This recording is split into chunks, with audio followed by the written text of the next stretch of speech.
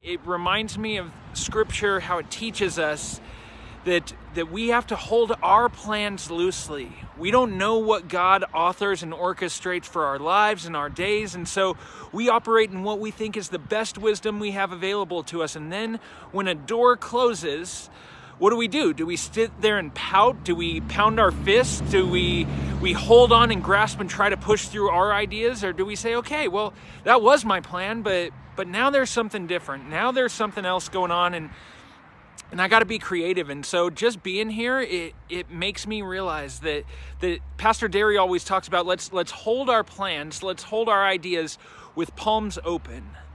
So let's hold our plans for this farm. Let's hold our plans for this next week. Let's hold our plans for what the church is going to do and say, God, it's yours though.